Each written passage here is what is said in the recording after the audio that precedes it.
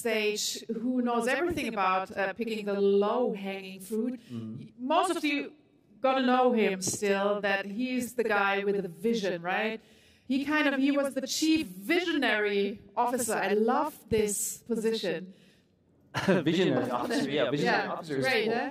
I never heard it again. And it's just his thing. He earned it because he's the guy who made a network data center profitable within 6 months, which is quick. Yeah. I suppose, which is really quick. And, we're having a look into the future again. We're looking into this year and the upcoming years.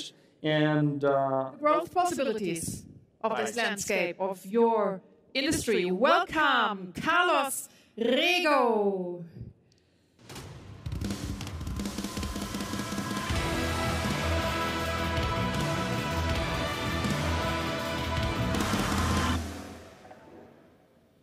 Thank you. So the guy that they were talking so nicely about couldn't come, so I'm here instead. Thank you so much for joining me today. I want to tell you a little bit about us, but also talk a little bit about the landscape of the service provider in 2022. And where do we see the potential for growth?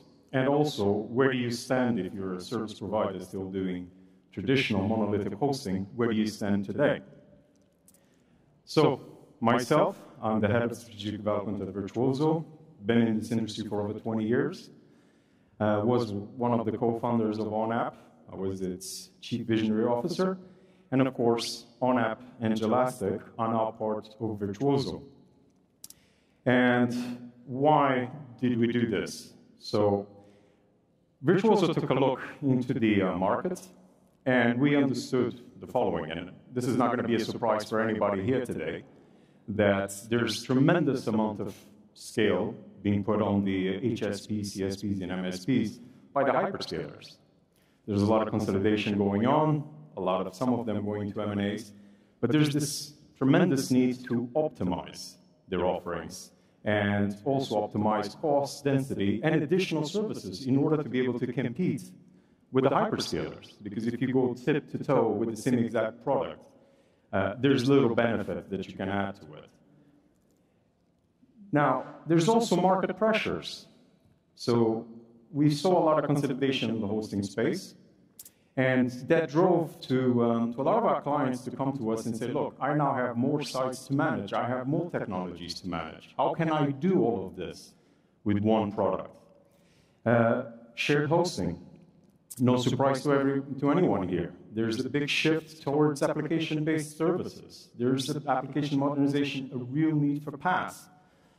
So what did that mean to us? What did we do? We did exactly as I said. This was Virtuozzo in the beginning. This is what we call Virtuozzo V1. And we focused and did very well in the infrastructure layer.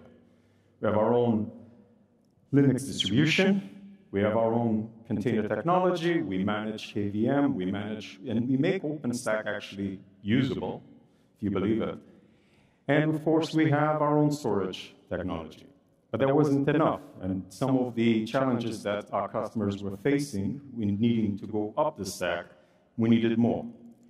And we did that by bringing in OnApp, and that gave us the additional orchestration layer that our clients required. They have more services to manage.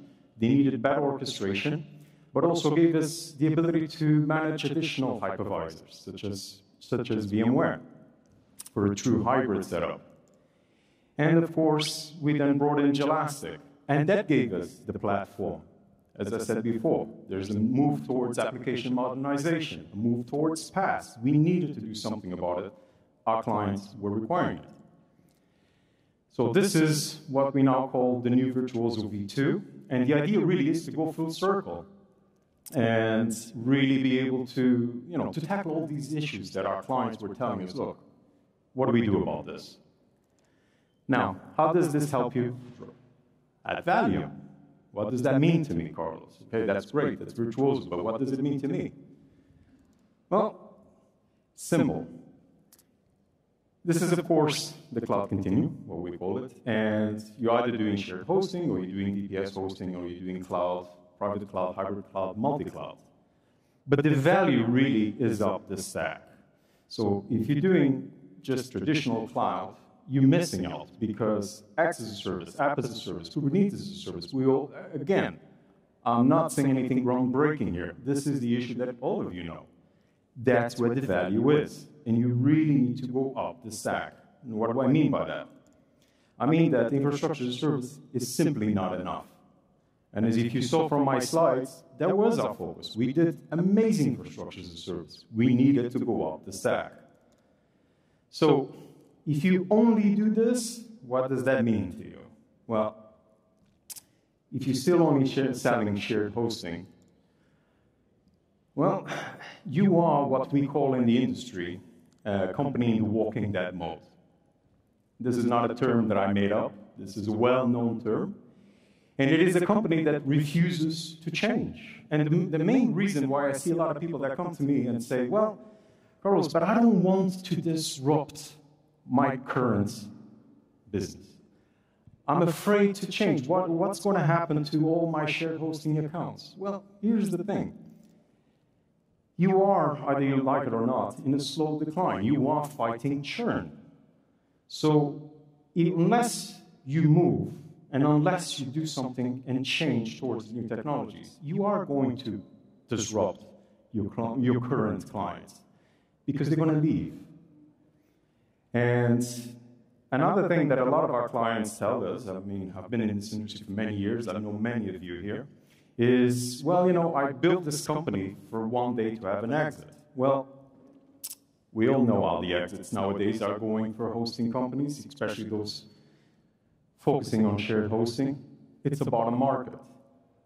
So you need to modernize, and you need to move beyond shared hosting. So going really up the stack. Okay, so where is the growth? Well, this slide should come as no surprise to most of you as well. I am, again, stating the obvious, but for those of you who don't look into this data, the real growth happens especially on the SaaS side with cloud application services. You guys can see here from 2020 to 2022, growth from 102 to 145 billion. But it is SaaS that is driving the demand for infrastructure and platform. So even if you're not or cannot be a SaaS provider, you definitely need to be at least an infrastructure provider. But above all, you need to be a platform provider because those are the things that are driving the layer above.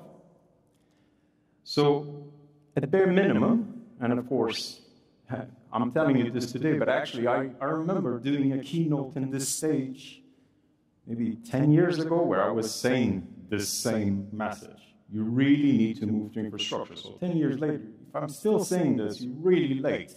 You should have done that 10 years ago. So yes, you should at least move to infrastructure, but you know what? Really, this is where you need to go. This is where the new value is. You need to go into applications, Kubernetes, platform as a service.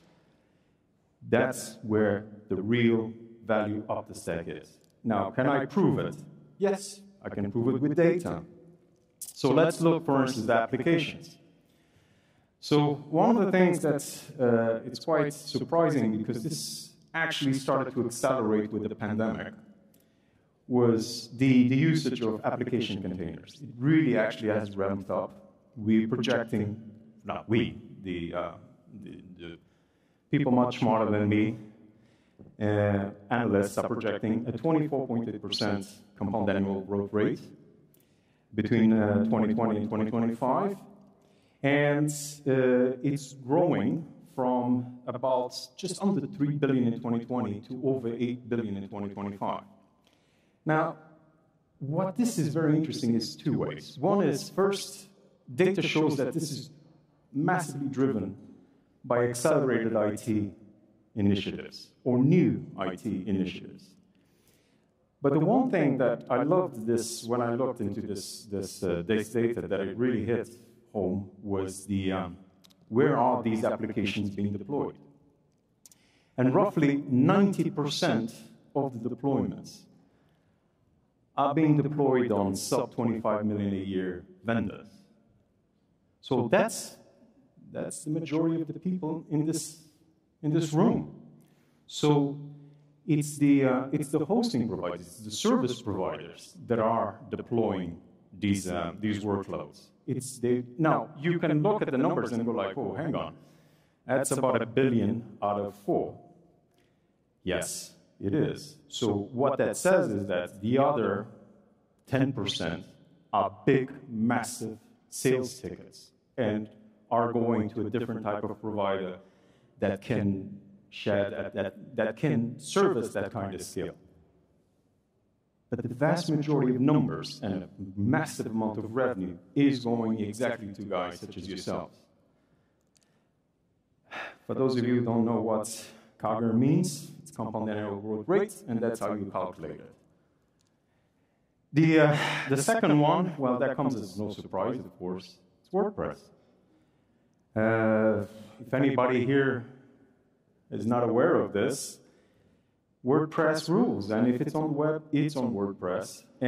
But why do I have this slide here? Because again, misconception. A lot of people come to us and say, well, you know, people really are going to Wix, people are really going to Squarespace. Why should I offer WordPress? Actually, they're not. Every day, over 500 new sites are built on WordPress. Only about 60 to 80 are built on the other platforms combined. The top sites every day, the top 10 million sites every day, another 1,000 WordPress sites join it. And of course, we all know the statistics. 43% of all websites on WordPress, you really should be there. Now, what are the two use cases then? It's the ones that I said, container-based platform as a service. Application modernization, you need to move from traditional shared hosting to platform. That's where your clients are going. You need to modernize it with PaaS. Second one is WordPress as a service. Again, a big topic on this CloudFest this year. Everybody's talking about it. We're talking about it as well. And we are telling this to all of our clients. You really need to modernize. You need to offer WordPress as a service offering. Because, I mean, WordPress, the whole WordPress ecosystem, the numbers are staggering. It is slowly, not slowly, very fastly walking towards $1 trillion market with $635 billion by the end of 2021. It's growing 5% year on year. But actually, the amount generated by those websites is growing more than the number of websites. So in a few years, we will see a $1 trillion WordPress economy. So you're either in or you're out. Of course, because I need to sell my bread, I'm here to tell you that you can do all of this with your existing infrastructure on Virtuozzo. We have the tools, we have, as with the acquisitions that I mentioned, we have all the things required for you to be able to do it. And we have a great promotion to get you started. So come visit us on our booth. We're going to give you 6 months for free. Come visit me on the booth and tell me why you think I'm wrong. I always love a good debate. And thank you, gentlemen. I'm done on the nose. Thank you so much, Carlos. Having you back on stage here at CloudFest. We were just chatting, right? Backstage, like, wow. It is kind of weird to be in front of so many people again, and with all things happening all over the world. But you know, it's great to see everybody. I mean, we went through the pandemic. It was sad not to be able to come here and visit a lot of friends. But we're back, and it's like, you know, no time has gone. We're back, and you'll be back next year as well. Thank you so much, Carlos Rego, Vice President of Strategic Development with Virtuozzo. Right.